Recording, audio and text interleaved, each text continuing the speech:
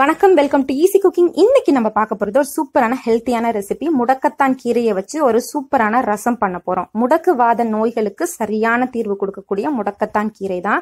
So இதுதான் அந்த முடக்கத்தான் கீரை அப்படின்னு சொல்றது. ஸோ எப்பயுமே யூடியூப் பார்த்து இந்த மாதிரியான சமையல் நீங்க பண்ணும்போது வீட்டில் இருக்க பெரியவங்கள்ட்ட இதுதான் முடக்கத்தான் கீரையா அப்படின்னு கேட்டு தெளிவாக்கிக்கிட்டு அதுக்கப்புறம் அதை ஸ்டார்ட் பண்ணுங்க. ஸோ நல்லா வாஷ் பண்ணி முடக்கத்தான் கீரை எடுத்து வச்சிருக்கேன்.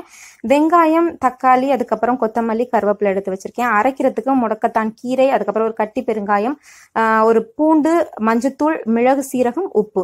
ஸோ இப்போ என்ன பண்ண போறோம்னா வச்சிருக்க அத்தனை பொருளையும் மைய நைஸா நான் அம்மியில போட்டு அரைச்சி எடுத்துக்கிறேன். இதை நீங்க மிக்சியில கூட அரைச்சிக்கலாம். அதுக்கப்புறம் வச்சிருக்க தக்காளி, நல்லா பெரிய சைஸ் தக்காளி 2 தக்காளி கட் பண்ணி அரைச்சிருக்கேன். ஸோ அதையும் நம்ம இதுல நல்லா மிக்ஸ் பண்ணி எடுத்துக்க வேண்டியதுதான். ஸோ எப்பவுமே இந்த மாதிரி கீரை வகைகள் நம்ம யூஸ் பண்ணி ரசம் வைக்கும்போது கொஞ்சமா அந்த கசப்பு தன்மை தெரியும். அதை ஓவர் கம் பண்ணணும் அப்படின்னா நல்லா புளி கூட சேர்த்துக்கணும். ஸோ புளிப்பு அதிகமா இருக்கணும். அப்பதான் அதனோட துகர்ப்பை நம்ம கண்ட்ரோல் பண்ண முடியும்.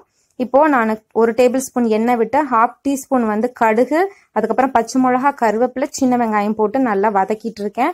ஸோ இந்த ஸ்டேஜில் நம்ம அரைச்சி வச்சிருக்க அந்த பேஸ்ட், முடக்கத்தான் கீரை அந்த ரசத்துக்கு தேவையான பேஸ்ட் ஆட் பண்ணி நல்லா எண்ணெயிலே நம்ம அந்த பச்சை வாடை போற அளவுக்கு வதக்கணும். ஸோ எந்த அளவுக்கு நீங்க வதக்குறீங்களோ அந்த அளவுக்கு அதனோட பச்சை வாடை போயிடும். ஸோ அதுக்கப்புறம் நல்ல திக்கான புளி. ஸோ இதுக்கு நான் எப்பயுமே நம்ம நார்மலா ஒரு லெமன் சைஸ் எடுத்துக்கிறோம்னா இது 2 லெமன் சைஸ் அளவுக்கு நீங்க புளி எடுத்துக்கணும். அப்பதான் நமக்கு அந்த கசப்பு இல்ல துவர்ப்பு சுவையை எடுத்துட்டு நமக்கு நார்மல் ரசம் மாதிரி கொடுக்கும்.